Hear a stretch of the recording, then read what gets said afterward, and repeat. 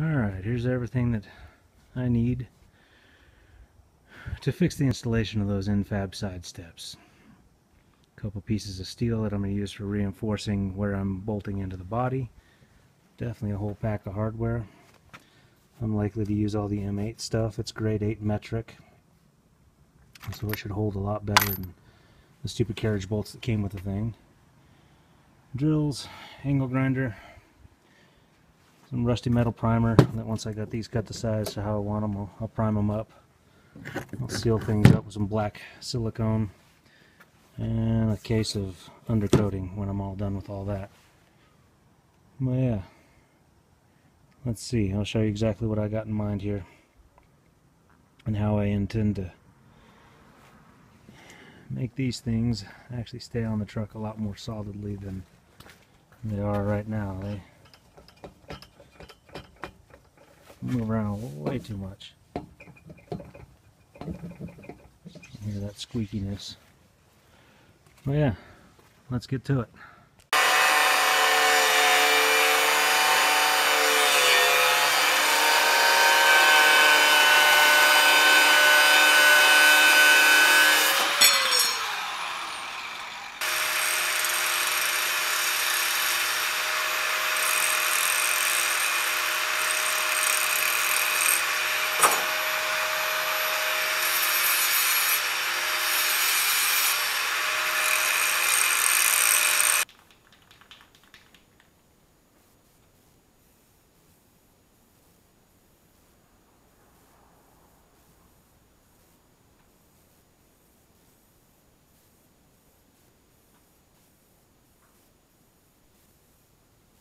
Alright, we're going to need access underneath the sill plates, and fun enough, Jim made sure that's very difficult here. Freaking sun, get out of my way. Oh, my shadow's in the way, deal with it. To do that, you have to remove this whole seatbelt deal, which takes the Torx bit back there. So that's got to come out of the way just so I can remove that. Not so hard back here. Just 3 screws to remove that sill plate, and I should have access to it. I'm not sure if the other landing plate comes down behind this trim, but this just snaps off easy enough too. Yet another reason why you have to remove that seat belt. So yeah, let me get to it. Same exact situation this side. Can you see in there? Can I get the shot? Nope. But you rip off this little cover, which gives you access. This is my cheating. How to get it there. I got me a new lithium-ion driver, impact driver, but I'll start with this just to get it undone, because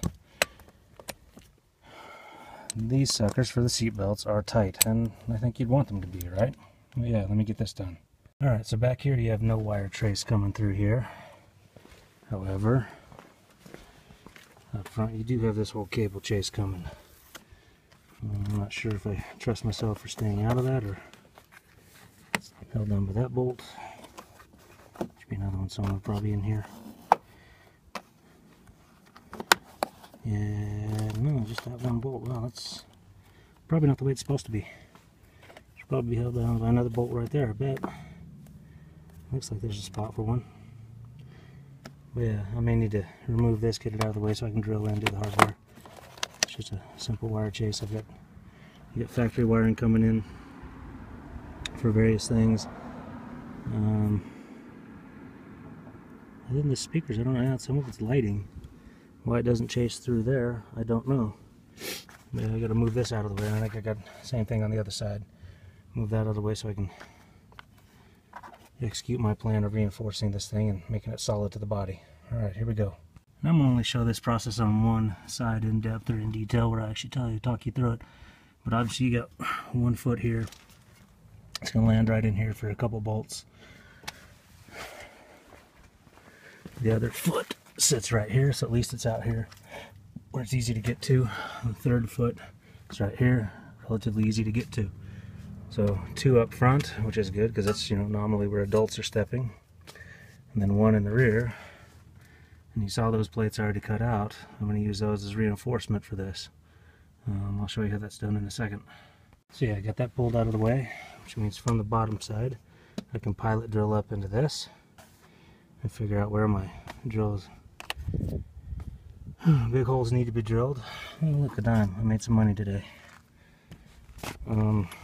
I was watching Milk Crate 82. Check out his channel. He's got a pretty cool old classic 80s Chevy that he's built. Low-rider truck, not 4x4 truck. Pretty dang cool street truck. But he was complaining about how much he hates having to drill from underneath. And I was thinking when I was watching that, oh, what's the problem with that? Until I started drilling from underneath when I was putting these bars on. It sucks. Metal shards everywhere. Wish I had a shop vac too, because holy crap, look at this. That's dirty in there. Some other day I'll get to it. But yeah, let's get down to this. I gotta climb under there and start drilling holes. I'll catch you in a second. Well, that's gonna be expensive. Everything I was trying not to do, I freaking hit an air conditioning line. I'm losing all my coolant right then and there. Golly. Thought I was staying out of the way. Guess not. Alright, now you can start getting an idea of what I'm going after here. You can see the brown pieces of steel that I just hit up with some rusty metal primer. Should be enough for what I'm going to do next, but you can see I also went through the floorboards there at the sill plate. 2 pieces of grade 8 hardware on each of these mounting brackets. So now there's 4 pieces of grade 8 hardware on there. You can see up here pretty close. So down at the bottom of the sill plate, which then ends up deforming your whole bottom of your rocker. And up there at the sill plate inside the cab. Now, there ain't much in the way of wobble on this thing. And it should hold it more. I'm going to put 2 more pieces there in each one of those. So there'll be 4 in through the sill plate to give it a little bit more rigidity and strength. I'm just trying to make it last as long as possible. And I'm a little bit worried that on the inside,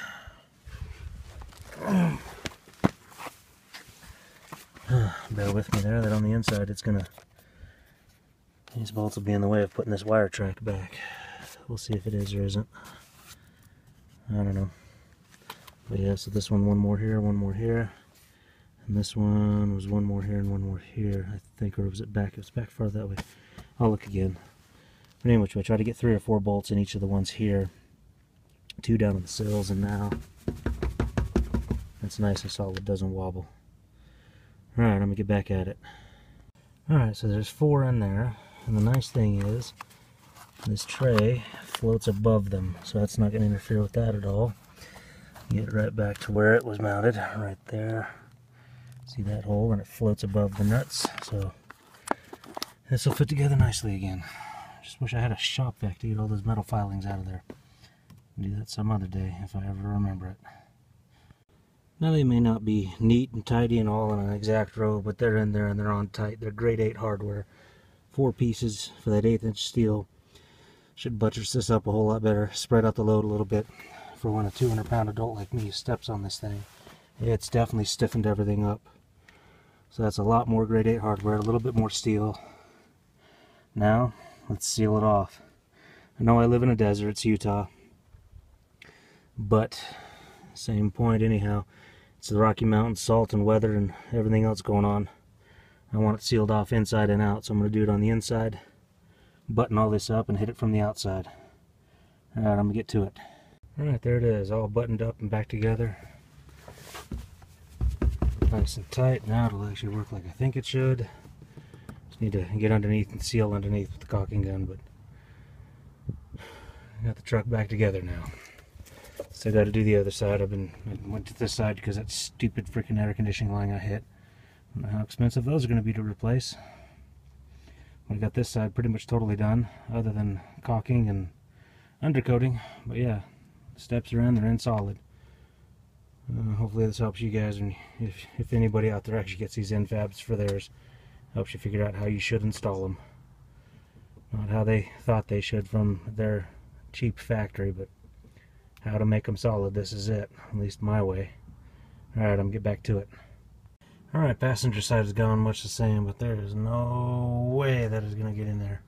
I got 1 bolt on the other side. Precariously done, but it's in. And it's just not, there's just, I'm not going to happen. I'm not going to drill through that. I do have the bolt up there and over there on the top side. That's something in the suspension squeaking. This bar is freaking solid on there. I've already punctured enough holes in enough lines. I think I'm going to leave these alone. I don't think I'll go for a second for a second one. I think I'll leave them be. Just the two in here. Thread locker, lock washers. That's belts and suspenders for you. That should do it. Should hold it. But yeah, I'm going to seal this up and then put the truck back together, and then it's not coolant I hit, it's actually antifreeze. It runs all the way back to the back, so that's a bigger problem than just coolant. So I'll be taking this truck to somebody else to have somebody replace those lines for me, because that just, what a pisser. So these NFab bars, if you're going to buy them, you're going to fight them. Well, this is probably a pretty good way to fight them. That one had to get sucked in pretty dang tightly. This whole bracket, the middle bracket, was just badly done. This one was pretty good and neat, but you notice it did some warping of this rocker panel. Just suck those in tight, but then you put those plates in there, it gives it a little bit more to press against. And that sucked up a lot of the distance, but it didn't suck up any distance here, because I mean, to stop that warping, I probably would have had to go with a piece of steel twice as thick as that brown primed one I did. Well, yeah, I'm gonna do the caulking and stuff. Probably cut it out from here, because you see with that, I don't know, maybe you didn't see, I don't care. I'm just caulking all the edges, and then later I'll come back and I've got those 6 cans of